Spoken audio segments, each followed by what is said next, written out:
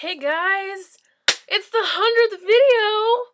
Woo! And also, it's the start of Harry Potter month. What could be more awesome than Harry Potter month, really? So excited, so stoked. So we're talking about how we got into Harry Potter. I was in grade 3. I was 8 years old when this kid in my class, he was a grade 4 kid. We were in a 3-4 split class.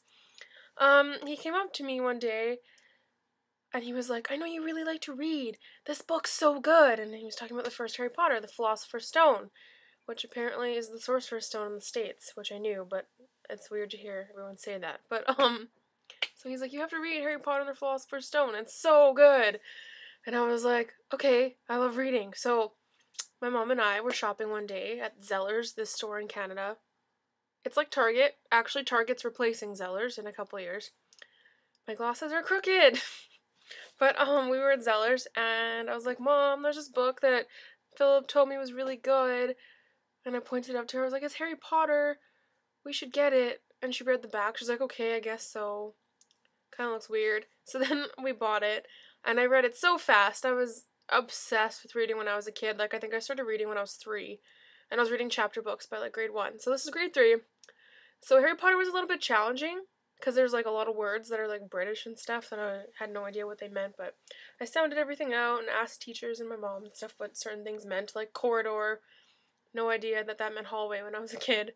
But, so I became, like, obsessed with Harry Potter, and I don't really remember the details of reading the other ones, but I just remember that I, like, fell in love, and I made my mom read it, and I think she started reading them when we would go buy the books. She would read them first because she ran faster. Obviously, I was a kid, but she'd be the one to read them first, and then I would read it. And I think that, like, the 4th and 5th and 6th books took me a while to read, like, months to read, because I couldn't really get into them as much. But I, like, fell in love again with Harry Potter, and I'm, like, obsessed. And I'm really upset that it's ending.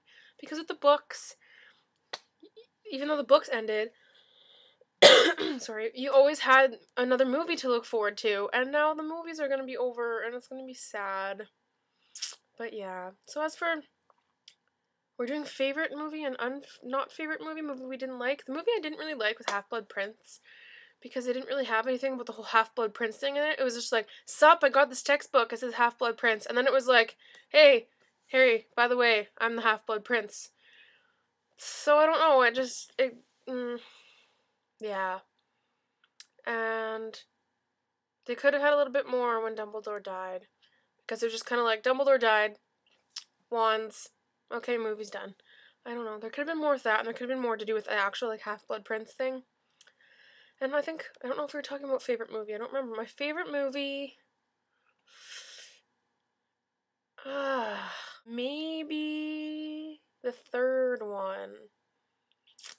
Or the first one, because you're like, I don't know, the first one, when I first saw it, obviously it was like, it was magical.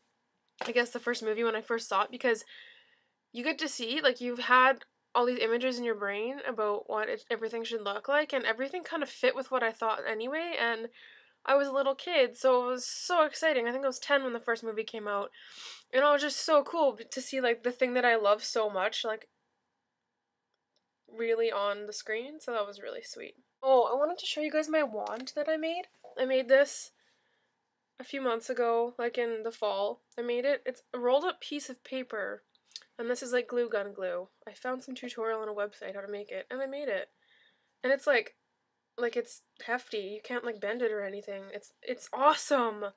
So I brought it to Deathly Hallows Part 1.